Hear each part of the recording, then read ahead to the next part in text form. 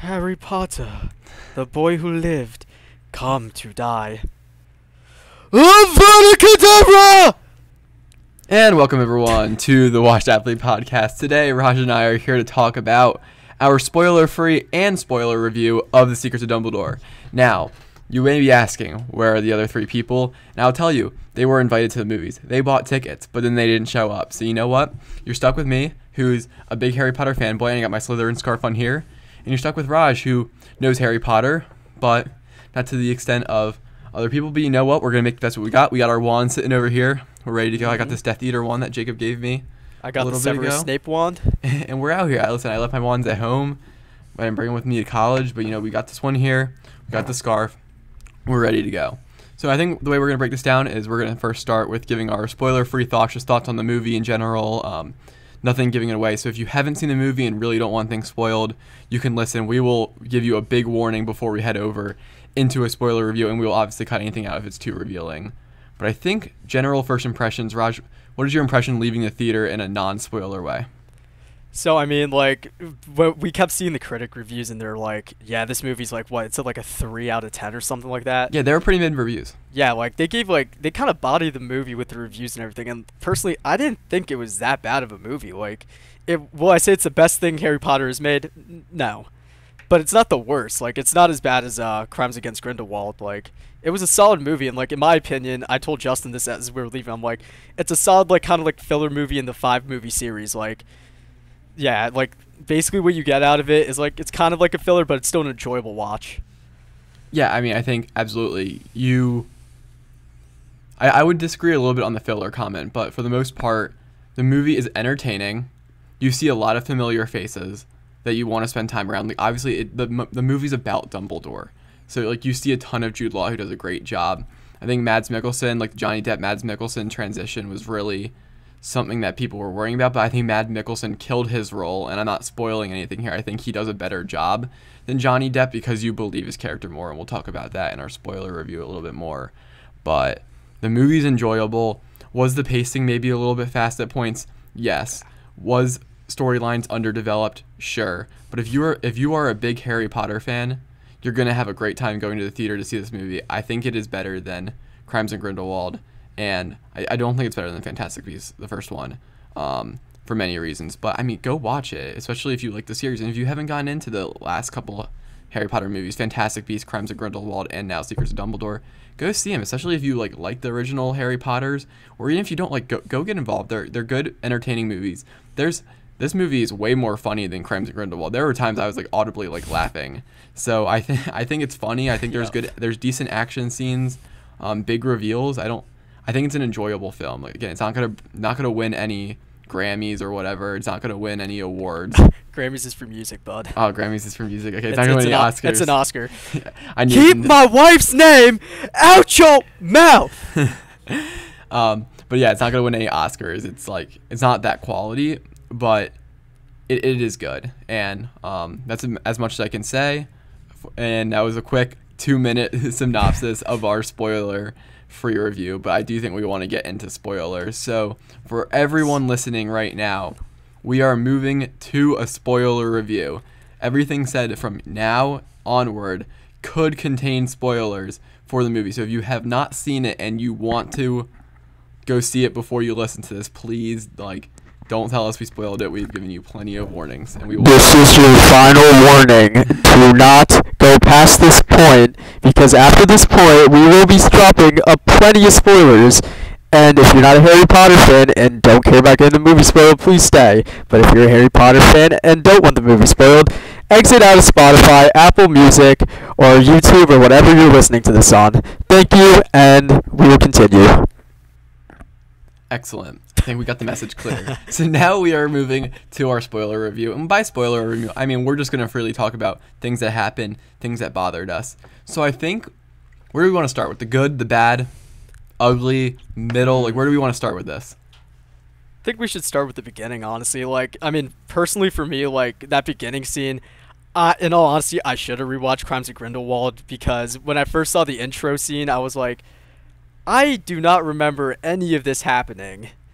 Because, like, I remember sitting there, I was super confused, and I even asked you questions. I was like, Wait, when did all this happen? Yeah, I mean the first right off the bat, like they start talking about the blood pact, right? Um, and I'm getting spoiler review. Dumbledore is sitting down with Grindelwald in a tea shop or a restaurant or whatever, and they are talking about, like, so you are thrown instantly into it. And I think part of it is because they are trying to fix the Mads Mikkelsen and Johnny Depp. They're trying to just like to get you into Mads Mikkelsen's Grindelwald, which is vastly different.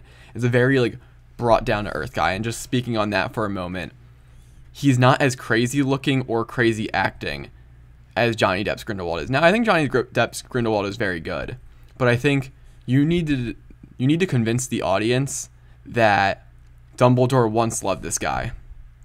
And I don't see a world in which Dumbledore would have loved the Johnny Depp Grindelwald because he literally looks crazy and he acts crazy and he does crazy things. But Mads Mikkelsen's Grindelwald is very much more like he's a normal fella. He looks very normal. He acts pretty normal, but he has this really dark side. And they do show that throughout the movie. And I think they reestablish it because of the actor switch. But no, right off the bat, they start talking about the blood pact. So if you did not watch Crimes of Grindelwald, you're toast. Now, I don't think it's I don't think it's a flaw with the movie. Like, they expect that you're watching that, but it is if you're gonna go into the theater being like, oh, I haven't seen Crimes of Grindelwald. Like, I watched Crimes of Grindelwald with my girlfriend like a week before we went and saw. So like, I had everything right on the top of my head. I've read all the books. Like, I know the characters very well, so I knew what was going on. But if you didn't, you'll be confused. So I think right off the bat, you're at the diner scene, and you just see like the power this blood pact holds. You got Dumbledore and Grindelwald, who both want this blood pact gone so they can like fight each other. Actually, I don't really know if Grindelwald wants it gone because he's gonna get his ass kicked.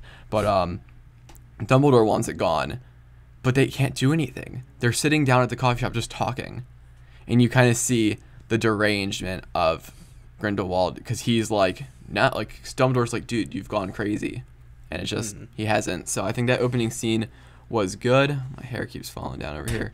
I think opening headband. I know. Maybe I'll just like flip around real quick. Well, he does that. I mean, like, the one thing I personally This did not is know worse. they switched the actor.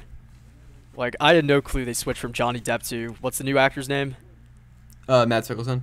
Yeah, I had no clue they switched, and like, for if whoever's on YouTube, that weird scene behind me right now looks like I have 4 arms, but basically, like, I had no clue they switched the actor, and honestly, I still thought it was the same actor at first, and I was like, hey, what happened to his hair, and what happened to him looking crazy, and I was like, actually, I really like the way they like changed him. He looks like normal, like, you know, like, I mean, normal is like a relative word for how kind of crazy he gets throughout the movie, but I really like the actor change, honestly, and like it changed the mood of the movie too. Mm-hmm.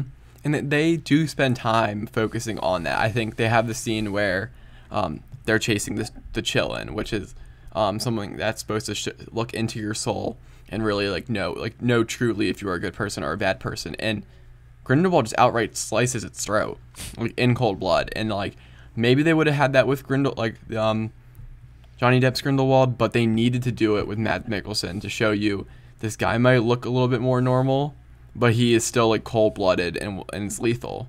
And for that, they did a great job. I wish I saw the movie a second time 'cause I can't like go through each part of the movie. But I think actually, where do we want? Good or bad? Where do I want to start? I think we'll start with the bad. Yeah, bad. We'll start with bad. And by bad, I mean things that I could point out. I didn't leave the theater going, this really bothered me, but it is an issue with the movie. And the number one thing I can think of is pacing. The movie moves really fast. And I think, and you can give me all the reasons for why it moves fast, like why they need to move the story fast, but at the end of the day, the movie moves fast, and that's a problem. They go from, I mean, if you look at the trailer and look at those bits, like, they're on the train, which is where the trailer has Jacob getting his wand, and they get to that pretty early on. And then you kind of are left with a lot of the movie. And the movie's long, so it's not like it's like a short movie. I think it's long. It felt long. It feels like a long movie, and then you move through it very quickly because they have so much stuff they need to get in, and it's very jumpy. They jump from point to point to point. Now, again, that's kind of the point. Like, our characters are in different places, but you don't, like, you're constantly apparating to one place, constantly traveling to one place, and you're in very different setting. I mean, we're in Germany for part of it. They're in Austria for one point of it. We're in Berlin, not Berlin. Berlin is Germany. We're in Britain for a little bit of it, and we're also in America. So you're going to very different places, and Newt is somewhere in the middle of a forest when we first see him. So they're all somewhere. And yeah, so I think the pacing is an issue. Raj, what do you think about the pacing? Yeah, like honestly, like I'm not like the most avid Harry Potter fan as Justin is, but like I know, like I read the books, I watched the movies, and I did watch both the first Fantastic Beasts movies, and I was sitting there, and even I was confused for a little bit. I was like, what is going on? And then as everything like starts processing, I start figuring out by remembering what happened in the last movie. It's already on a whole brand new thing, and like with what Justin was saying, how they would apparate like to different places, like. It was super fast. Like they're at one point when they were in Berlin, then they apparate back somewhere else, and I'm just like, what? And like for people who aren't like big avid Harry Potter fans, like they'd probably just be sitting there like what is going on? And I mean, granted, I mean the movie started out with like us not knowing where Newt was at all, but I mean that scene itself, I was still confused. I'm like, why are they killing the Chillin's mom? And wait, there's two of them. And what's the whole point behind this animal? They did explain it later on, but like, I don't know. I felt kind of lost for the first like 10, 20 minutes, but eventually it all like came back to me like halfway through the movie. I'm like, okay, this all makes sense now. Yep. And it picks up kind of where we left off. They're just credences with Grindelwald. And I mean, it's a little bit time later, but like Newt's just out there doing his thing, and Newt is getting the Chillin, which is Dumbledore sent him on this task. So it's not like Newt is just out here like looking for the Chillin and they like, oh, it happens. Like, no, Newt was on a quest, and you see instantly the stakes of the movie. Like, one of the Chillin mom dies. Newt gets stunned. He's sprawled out. I mean, Credence could have easily killed him at that point in time, but he just like didn't kill him. I mean, not like it was like bent over with him with his wand, but he just like he took the Chillin and left. But if he was ruthless, he could have easily just taken his life. And they were lucky that there was twins. And I mean, that's part of like, it's a little bit of a plot convenience, but I mean, I believe it. Like, litters usually have like multiple kids. So I'm like, I could believe that there's twins. But and it's cool. And I think I don't want to talk about the good yet. We'll stick on the bad. I think if you were looking for blockbuster reveals, this was not the movie for you. If you spent a lot of time, and I try not to theorize. I always say this with Marvel movies, that I hate when people like try to guess what's gonna happen, and like, oh yeah, I knew. It just ruins it for everyone. And I did that to myself a little bit. Now I wasn't disappointed, but there was a part of me that was a little bit like, that was a little bit epic than I thought. And I think the biggest reveal is who Credence's dad is. And this is a whole big deal. I had a not crazy. I mean, other people would come up with it. I just had kind of conform to the theory. I'm not going to complain. I'm like a mastermind. But my thought was that Dumbledore had found a way to use a Philosopher's Stone on Ariana's, his sister's, Obscurus, to give it a new body, and it happened to be a baby boy in Credence. And it went over to America to get away from Dumbledore, because that's what Dumbledore does. He pushes people away. He did it to Harry. He did it to Credence. He did it to his brother, and they talk about it in the movie. Yeah, he pushes people away. And I thought that they were going to use Philosopher's Stone, and I thought it was going to be Dumbledore's sister. Dumbledore's sister now turned brother. And that's not what happened at all. Aberforth just had an affair with a woman, and she left away, and that's a son. Now, does it make a ton of sense? Yeah, the Phoenix came to them and everything, but I think if you were like, oh, what is this big way they're going to be related? It's like, no, I'm like, they just had a kid, and the kid got pushed away. And that's what happened. Yeah, I mean, granted, I was a little confused about that, because I remember you were explaining your theory to me, I'm like, huh? Like, I was a little confused, because, I mean, granted, that theory kind of did seem a little like, okay, that's a little crazy. But well, I mean, the deciding factor is Ariana. I don't know what in language it means, but Ariana translates to another language to silver. And Aurelius translates to gold. And the second power of the Sorcerer's Stone is to change other metals into gold. That's okay. what sold me. It makes sense, but that still seems like a stretch. Also, it's J.K. I mean, yeah, J.K. Rowling could do something like that. But also, yeah. Again, this is a theory, and I first heard it on Super Carlin Bros. I love their channel, so if you guys are listening, even though we're way smaller than them, I'll shout them out because I love them. But they had come up with a theory, and yeah, I mean, it's out there, but also, like, why does Dumbledore know Nicholas Flamel? He's an alchemist. Like, what is Nicholas Flamel known for? The Sorcerer's Stone. So I was like, that's interesting that Dumbledore would want to work with Nicholas Flamel, considering he not really an alchemist, Dumbledore.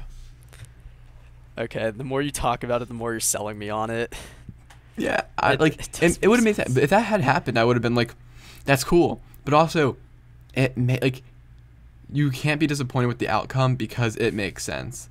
Like, simply, like, you saw the girl on the boat. Like, why was Credence going over to America? Because Aberforth's girlfriend or whoever it was at the time wanted to get as far away from him as possible.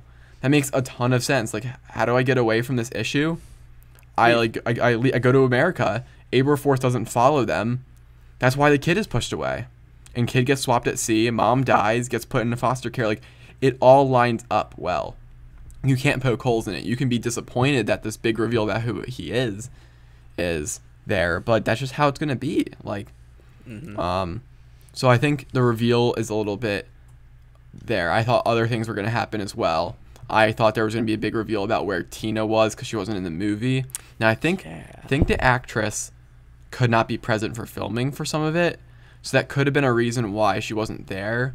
But I had thought that maybe she would be Bunty, Newt's assistant, in disguise, kind of to not be to not give her presence away as an Auror. That didn't happen and whatnot. But again, it makes sense why Bunty's there. Like, she's just helping the cause. I think it's a little bit underdeveloped, and it kind of goes into another bad. Is that a lot of plot lines are underdeveloped. Like, we don't know much about Bunty, but we probably should, especially after what happened in this movie. Like, she doesn't do anything particularly cool, but she is very trusted in the role she is given in this movie, and it's like, but why? Does she have any exceptional magical abilities? Because there's a lot of fighting in this movie, so what about if Bunty got into a fight? Like, would she be able to, kick ass, or... Yeah, that's the one thing. I was super confused. I'm like, where the hell is Tina at? I'm like, I had no clue about the actors or anything before coming into this movie. I was just like, they showed maybe, 2 to 3 scenes with her, and I'm like, they just basically killed off her character, or just didn't really put her in the movie. I'm like, I mean, the movie did lack with Newt's relationship with her. Like, it just didn't show it at all. Besides the end, and I'm like, you know what? I'm just gonna figure this out later. She's probably not in it for some other reason. But then, is it just me, or was there something weird between Bunty and Newt? No, there is. So Bunty, from all other accounts, really likes Newt. Like, in the first Fantastic Beasts movie, is she in the first one? I can't remember, but whatever one she's in, she's super okay, Newt, what can I do? And Newt's gonna go help fix the Kelpie in the water, and Bunty is like, aren't you gonna take off your shirt? She says that, and then Newt's like, oh, you can go home, Bunty, and Bunty's like, I'm not going home, and whatnot. So there's a weird dynamic there, but I don't think it's reciprocated from Newt, because the whole time Newt has Tina's picture in the suitcase. And do I think the movie lacks a little bit because Tina's not there? Yes, but I more noticed it because I was trying to figure out where how Tina was gonna show up. But if I had just watched the movie and was like, someone told me, hey, Tina's not gonna show up, I don't think I would have missed her. It was more just that I was like, I think this is gonna be Tina. Like, Tina's gonna show up in this type of way, and she didn't. And then also Nagini's character also, I think, had an issue with being able to meet the filming, so she didn't show up at all, which is probably, I would say, pretty big for Credence, but it makes a lot of sense now with what we know, that Credence obviously goes back with Aberforth, and they're probably gonna try to find a way to heal him. And it would make sense that Nagini would come in now, being someone who used to confide in Credence and being like, okay, you found your way, you're safe now, I can come be with you. So we'll see where that goes. So I mean, the thing with that, going back to the whole new Bunty and Tina thing, throughout the entire last scene, like I was expecting Tina to make some big reveal, like when Bunty was the one who gave the suitcase. I was like, I thought that was Tina for the longest. At that moment, I completely was like, that's Tina. Like It's the gotta be polyjuice her. potion wore off. Like I thought it was her. Wait, what potion? Polyjuice, it turned like you use someone else's hair. Oh, Polyjuice. I Yeah. heard apology, and I'm like, Oh, what no. is that? Yeah, no, I was like, no way, it's been her the whole time, but like it just wasn't. I'm like, well, what is she doing? Like I get like, yeah, she's the head order now, and like she's probably busy, but like she definitely had to have some role, especially with the plot of the movie where like they had to like make so many different scenarios that it clouded Grindelwald's vision. Yeah, absolutely. And they did the thing they did in Avengers Endgame, or just Avengers Endgame, where they go, Captain Marvel, where have you been all this time? And she's like, there's a lot of other planets that need my help. And that's what they do. They do here. They say, hey, Tina's the head order at over in America, like she can't come. And it's like, I think this would require Tina's help, but like I'll buy it and just not worry about it. So like, I think if you're going on like a, can I watch? Does this movie make sense? Like logistically, like that? No, like it does makes zero sense why Tina wouldn't be there. Like she's been in the other two movies and whatnot, but you got to get over it, and especially if you're just trying to enjoy it, if you're not trying to nitpick. But it is a downfall. I wish I had saw Tina in it. You see her a little bit at the end, and the scene is cute. Yeah, like that their relationship's the one thing I miss, because it's like that kind of like awkward like two people who aren't really social. Like I like in the first two movies when it's there, I'm like, oh, that's kind of like, you know, fun to see. And then it was just missing in this, and I'm like, you got to be kidding me. You wait until the end scene where it's like most convenient to like do this, and I'm like, you could have done this so many other times or had other big reveals, but whatever, just the way it went. Yeah, and I mean, just going over to the good, Eddie Redmayne, who plays, I think that's how you pronounce his name, Eddie Redmayne, whoever plays Newt, dude is fantastic. Like, Newt's character in every scene kills it. He is serious, quirky, awkward. It is a blast to see, yeah. And we'll talk about the good, but just everything he does is awesome. He plays so many different roles. I think Dumbledore's actor, Jude Law, is also fantastic. I mean, I think the acting in the movie is great in general. Like, and I guess, do we have anything else we want to talk about the bad? Trying to think. I mean, besides pacing and like the lack of Tina, I mean, I don't really see anything else that was like too controversial or bad with the movie. Yeah, me either. I think pacing is an overarching theme for the movie, right? Like, if you have bad pacing, there's a lot of other things that branch off from it. Again, like underdevelopment of your characters. But I'm fine with it. Another character underdeveloped, we might as well talk about it, is, and I think it's Professor Ilmori. She's the woman who teaches over in America. I think she teaches America charms, and part of it was I didn't know her name well because we didn't have closed caption on in our theater, obviously. And then I watch a lot of things in closed caption, and you just can't make out like the spelling, and then it's like obviously it's a different like language or a different like blend of syllables. So like, I think it's Ilmori, maybe.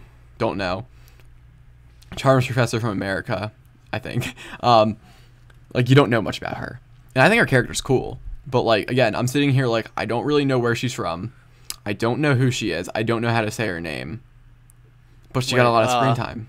Was this the professor that, like, you know, the one that was with them with the book? Yes. Are you talking about her? It's pronounced Eulalie. Eulalie, Professor Eulalie. Okay, that would make sense. Eulalie. I think Ilmori might be the American school. Yeah, probably.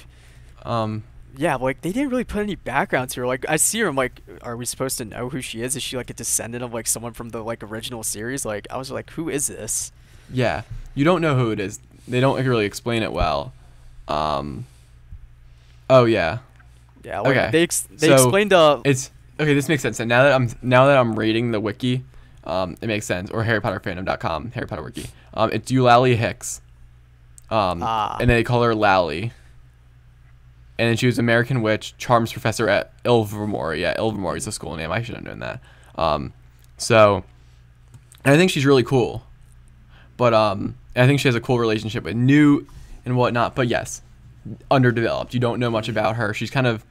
I hope she comes back. I really did enjoy what she brought to the screen, but again, underdevelopment. Yeah, and then So I think, yeah, go ahead. I mean, the last thing is what is it? Lita Lestrange, right? Is that her name? Mhm. Yeah, that's her brother who was also with them, right? Theseus? Yeah. No, no, Theseus not, is... not Theseus. Her brother, Lita's. The guy who like Yusuf Kama. yeah, like Yeah, was he in the last movie? yeah, he was. Okay. Yusuf Kama's thing is he's the last of his pure bloodline.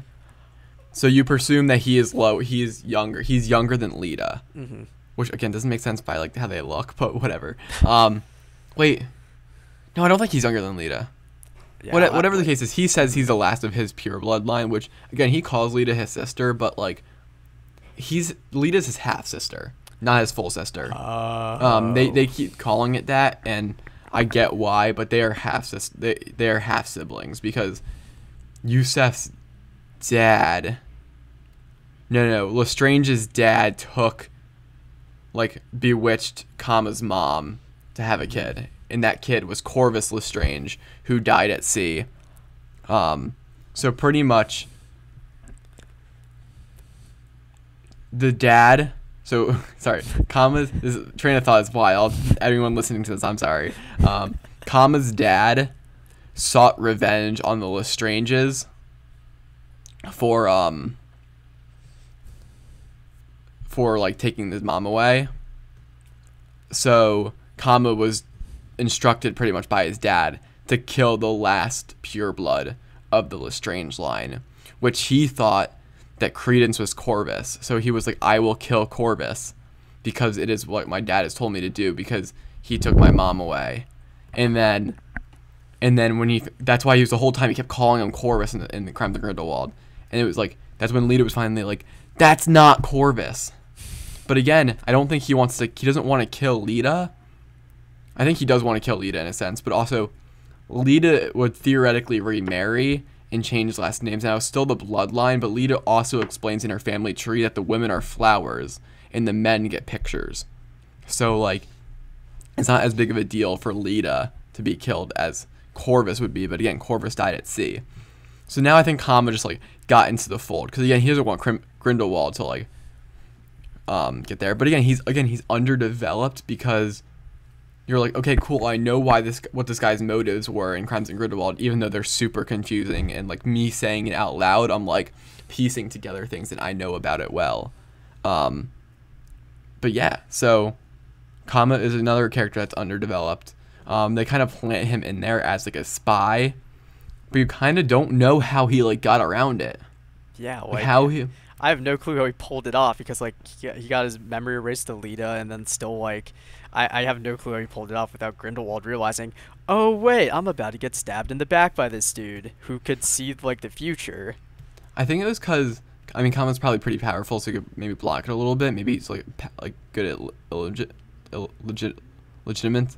But I also think it was like he did come there with a good sense of like he did go to Grindelwald with the truth being that he was sad about his sister's loss, his sister's death.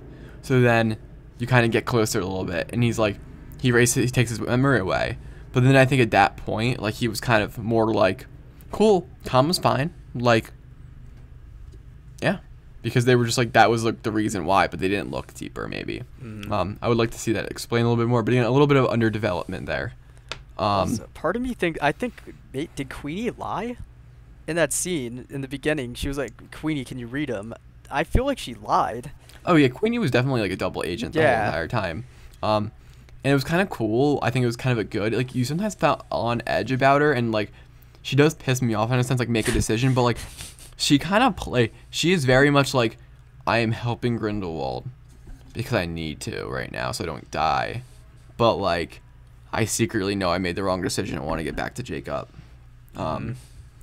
And yeah, so I think unless we have anything else, I think we will get... That's all the bad. Yeah, I think that's the bad. Again, from a movie standpoint, like filmmaking, there are big issues. But I think as a Harry Potter movie and just a fun film in general, it's very fun. And that's why I want to talk about the good and interesting bits. And I think the first part is, I think it's funny, right? I think the movie is very funny. And now what Raj is doing is by far the funniest part of the movie because like it's a very tense moment, but you see Newt get up in his like little crab position like this.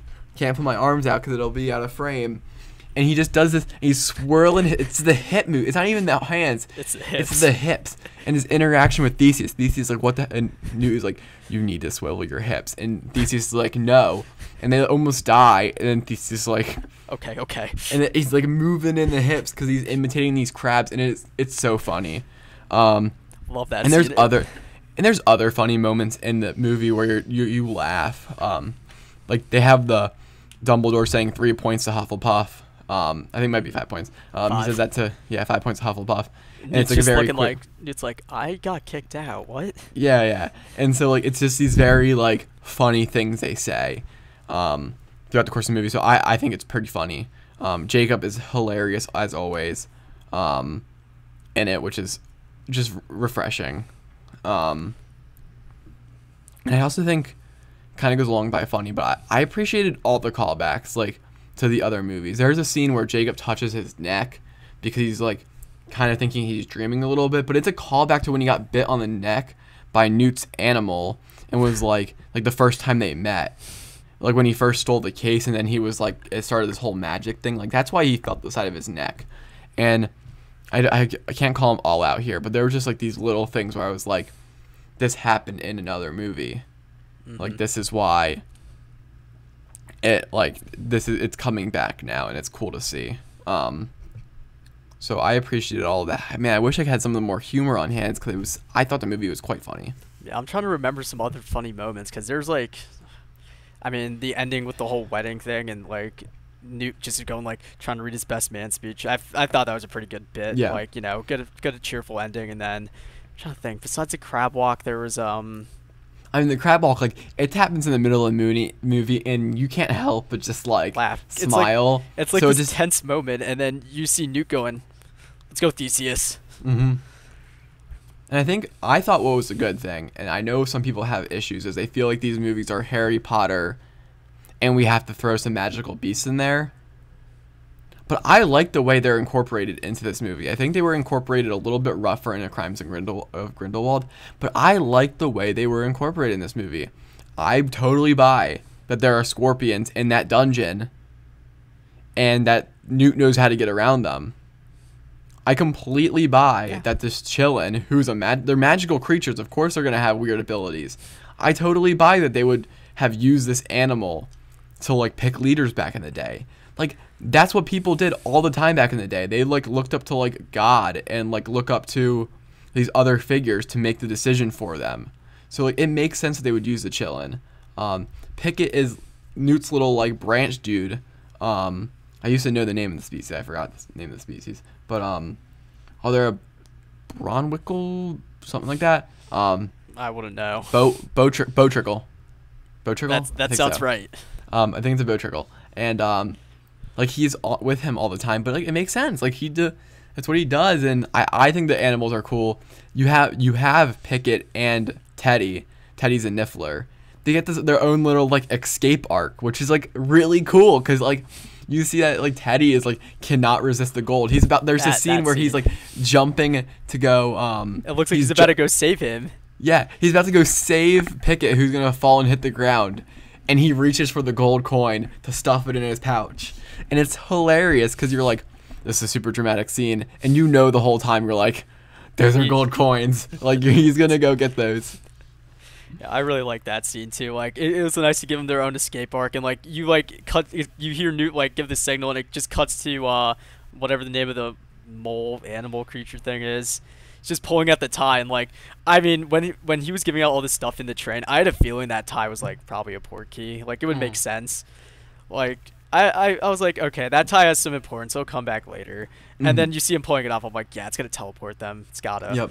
But like when he was pulling on the tie, I was just like, dude, this dude is so screwed for what's about to come. Like you can just tell. Like, and then he got what he deserved when his little firefly just went dead. So like that whole like arc was pretty funny to watch. Yeah, I really enjoyed. There are some rough parts about it, but I really enjoyed the fact that like the plot of them is revolving around not knowing what's going to happen because Grindelwald could see the future. and I think that is really cool. They are being so entirely vague about their plans. They're like, it throws us off. Like, I didn't know who had the case.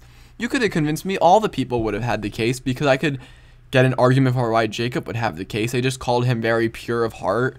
Of course, you wouldn't expect a muggle to hold the case to the Chillin. I could have seen him holding the case. I could see Newt holding the case because it's Newt's case. Theseus is a Auror. The Charms Professor's badass. Bunty was a little bit weird to hold the case, but she's also Newt's assistant and held the case the entire movie. So, like, during that scene, I didn't know who had it. Exactly. I was thinking in my head, I'm like, okay, they gotta have it given to like Theseus or someone who knows how to defend it, because like, if you give it to like Newt's not the best duelist in my opinion. So like, he's still powerful though. You do see some scenes, and especially in the first Fantastic Beasts, and even in this one, where you're like, he knows like legit magic, and I think, we'll go into that in a second. Keep going. So like, yeah, like Newt, I feel his brother. He's the head Auror of the British Ministry. Like, obviously, he probably is more powerful than Newt. In my head, I was like, okay, they probably gave it to him knowing, like, he will put his life on the line and can defend it the whole time. But then, like, I slowly see all the suitcases just going away. I'm like, I honestly forgot about Bunty, too. I was like, where did she go? Yeah. And you see for a moment, it's really cool, where they lose, and everyone thinks they lose. Like, it's not like everyone's like, don't worry, Bunty's got this. Like, when Newt's case goes away, they pretty much thought they lost and that Grindelwald had taken over. And you see Bunty makes her way up.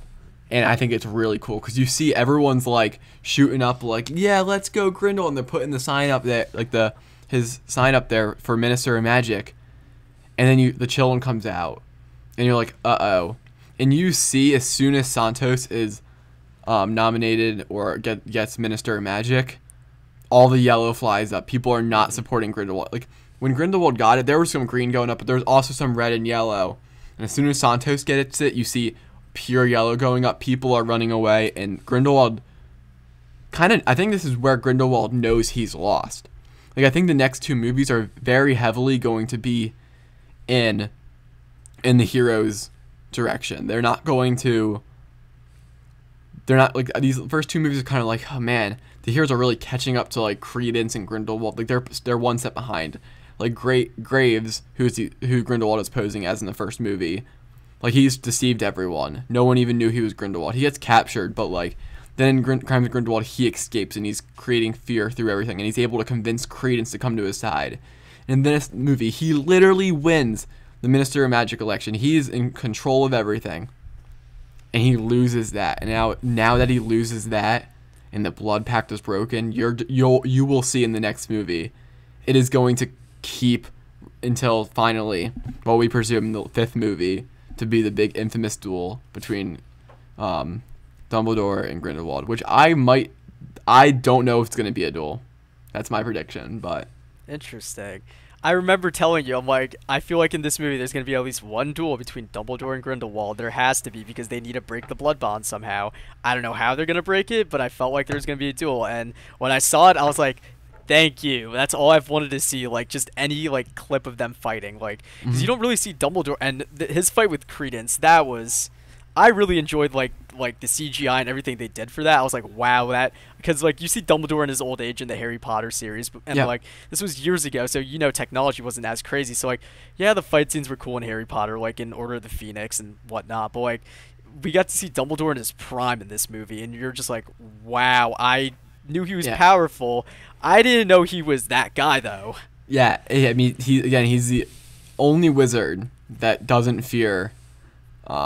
Grindelwald. Anyone, and everyone fears Dumbledore. The only two people that called Voldemort by his name Tom is Grindelwald and Albus Dumbledore in the books. They're the only people that really call him Tom. Harry calls him Tom, like, sometimes, but not much.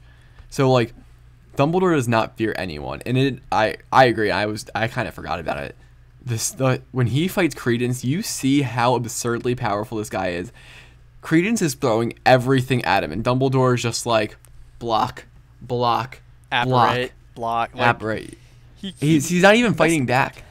And he starts by, like, he sees the mirror and he, like, blows this water droplet over and pretty much takes him to another dimension. I was like, what did Dumbledore just do? Like, Doctor Strange mirror dimension. Then next thing you know, like you see him use the little light thing that he gave Ron. That was that, right?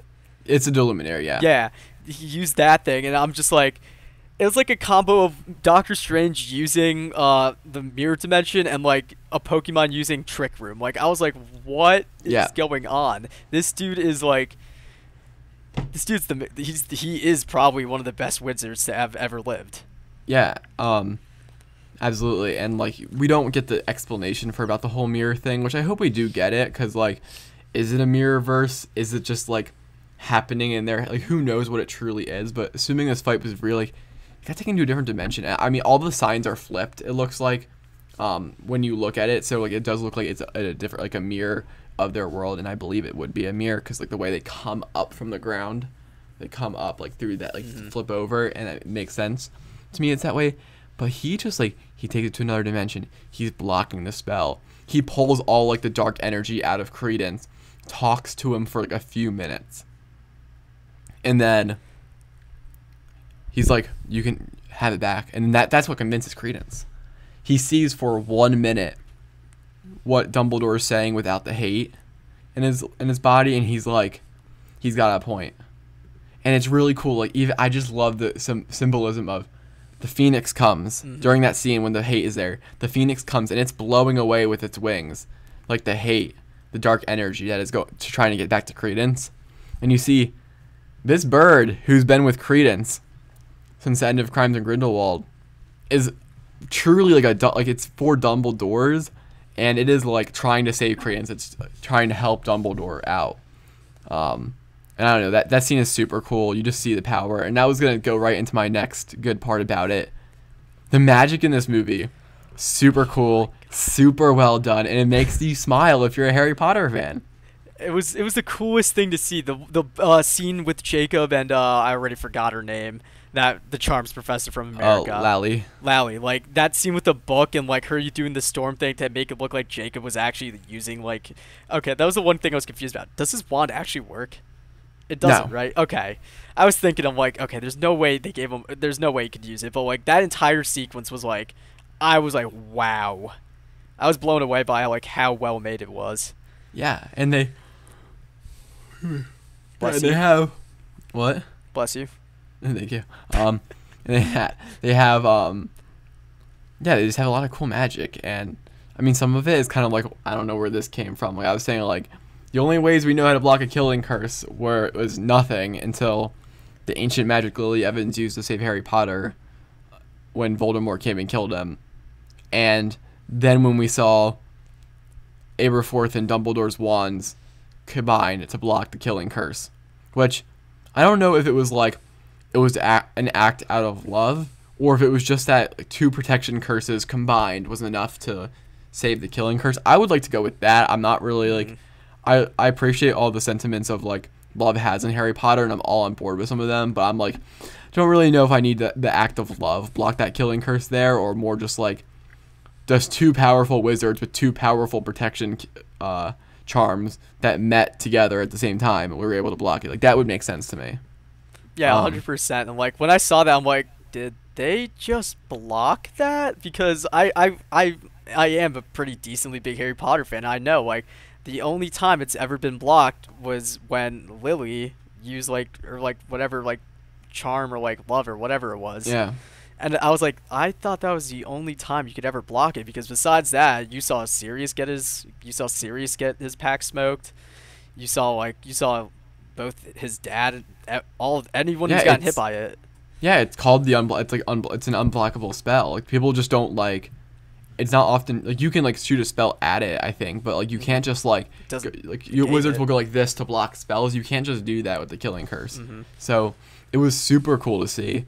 Like I mean, when you saw the killing curse going to Credence, I was like, oh, he's and done then for. you see the streams of come together and and the blood pact, and as soon as that blood pact breaks, you see Dumbledore, and instantly it clicks. It is instant like fight. It's like let's go. They both realize they're in that little like, I don't know, I'm gonna call it the spirit realm because I don't know what else to call that little like.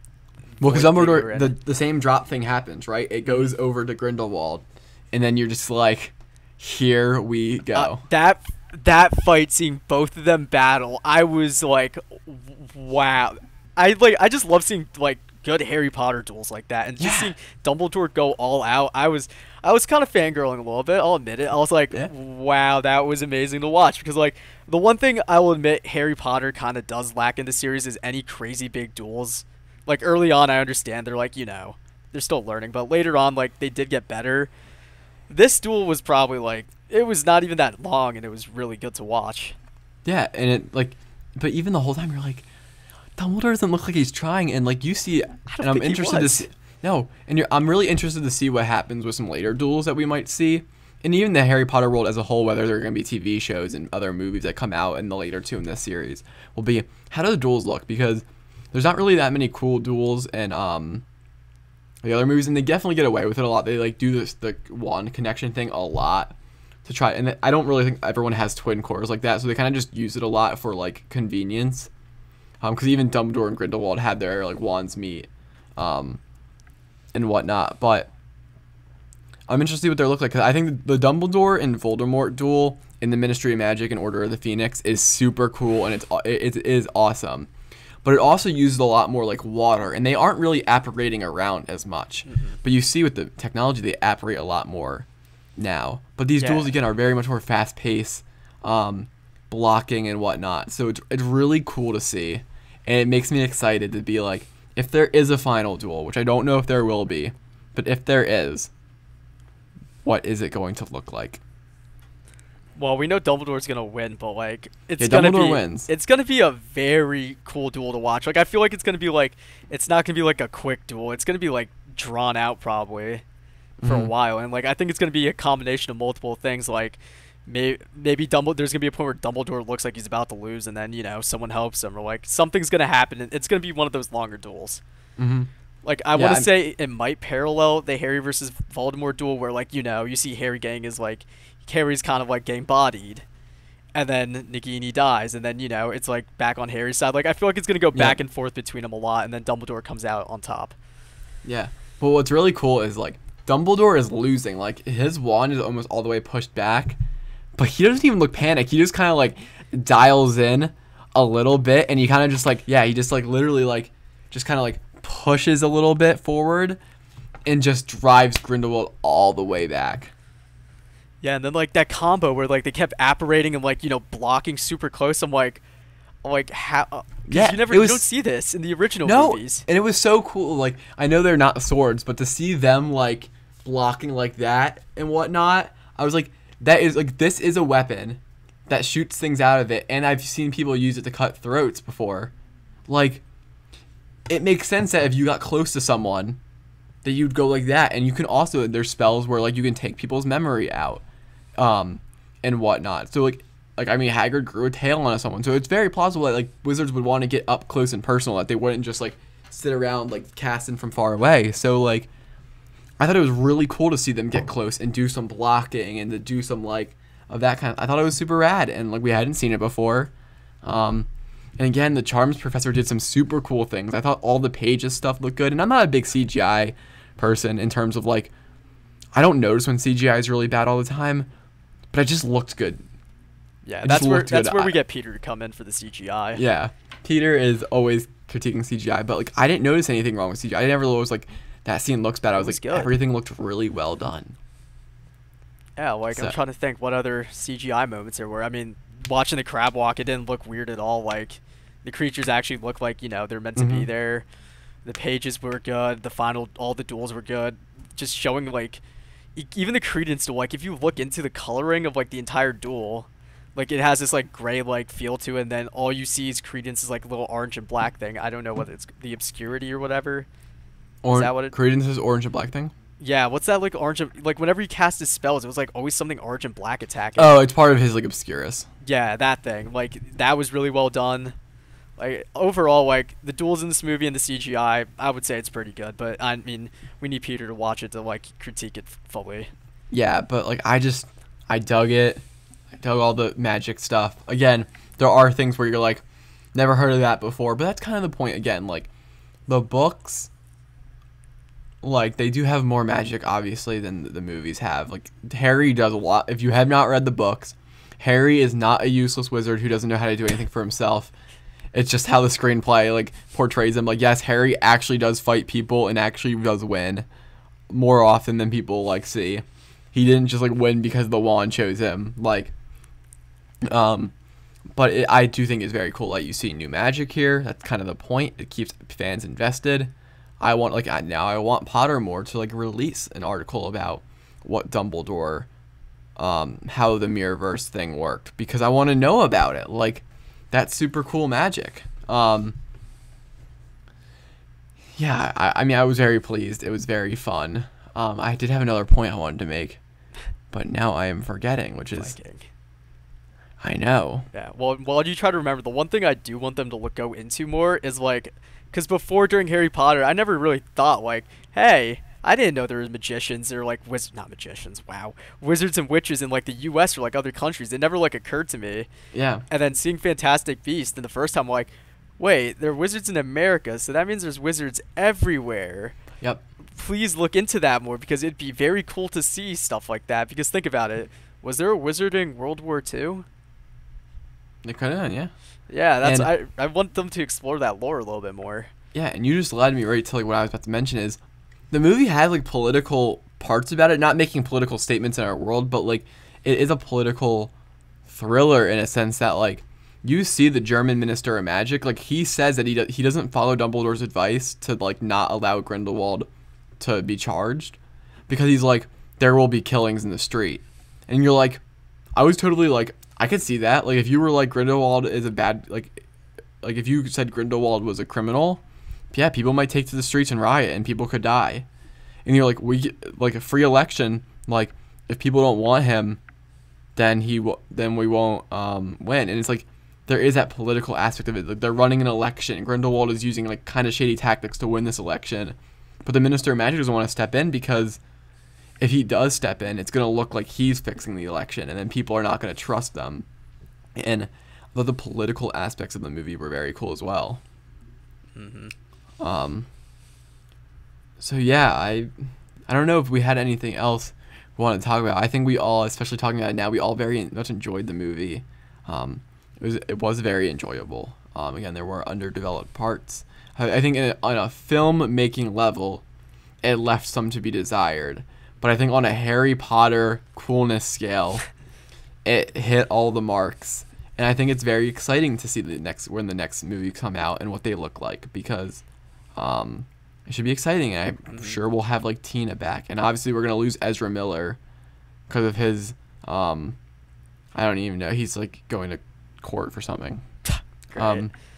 So I'm sure he's not gonna be back as Credence, but maybe they'll just write off Credence that he died because he's in really bad shape at the end of the movie. But, I was thinking though, like for the next movie, I feel like the fourth movie would be like, you know, them trying to save Credence and like Grindelwald. That plot would lock or something, and then the fifth one's, you know, the big ending where Dumbledore will actually fight him. That's how I think the next two will go. But if this Ezra Miller thing doesn't work out, then they might just write him off. Yeah, I mean, I think looking ahead to the future, we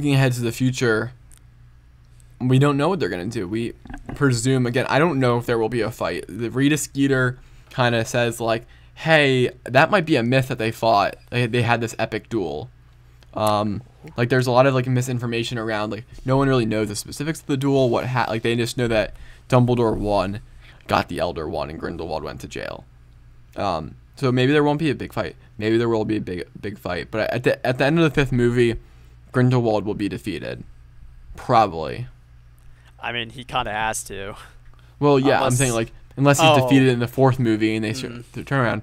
But they have years to go. The timeline that they say in the books when Dumbledore beat Grindelwald, it would be too soon. So it'll be interesting to see what they could do. I could see a year or so, not real time, like in universe time, taking place before they go to the fourth movie, because it would be like Grindelwald has lost followers. Grindelwald lost the election. Like, people are going to be taking a second to be like Grindelwald's going to have to take some time before he's like trying to take over the world again. Like, he can't just like go right back into it. Yeah, and I have a feeling Santos is gonna she's gonna. I think she might bring the charges back because Grindelwald had the German Minister of Magic in his pocket. Yeah. So that's the only reason his crimes were dropped, and the new Minister of Magic, I feel like she might be like, okay, he was in his pockets the whole time, so I'm gonna bring the charges back on him because he did kill a bunch of people. Mm-hmm. But I think that could totally be a situation where then Grindelwald gets chained up or something. And he's like, no, and he breaks out, or he tries to stop this from happening. And I think it will be again another political thriller.